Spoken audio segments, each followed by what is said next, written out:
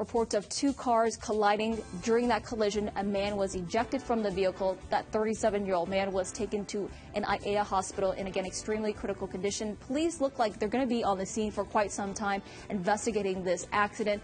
So you may want to take Dillingham or H1 instead of Nimitz Highway this morning. However, going into town on Nimitz looking okay.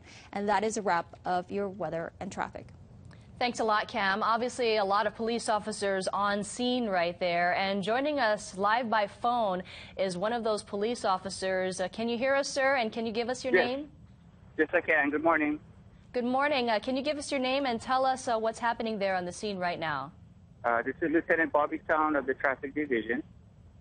We are investigating the scene that has turned into a fatality. The male who was taken to Tripler Army Medical Center extreme critical condition passed away. And we're learning that possibly two cars involved in this traffic collision. Can you give us more details about how this happened? What we have is a Jeep that was on, actually it's Kamehameha Highway, headed towards Hickam, when a 2002 Chevy Cavalier, which was on Valkenburg, headed towards Mackay side, met in the intersection. They got T-boned. The male in the Cavalier was ejected. He was the one that was taken to Tripler Army Medical Center in extreme critical. And what about... the male in the Jeep was uninjured.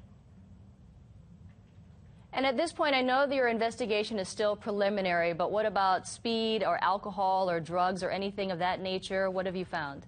We're looking at both speed and possible alcohol at this point. It's a little early to tell, though.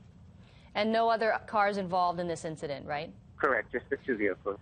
All right, Lieutenant Bobby Town from HPD, thank you so much for joining us, and we really appreciate your information this morning. You're welcome. And stay with us. We'll continue to follow this breaking news throughout our newscast. We'll be right back.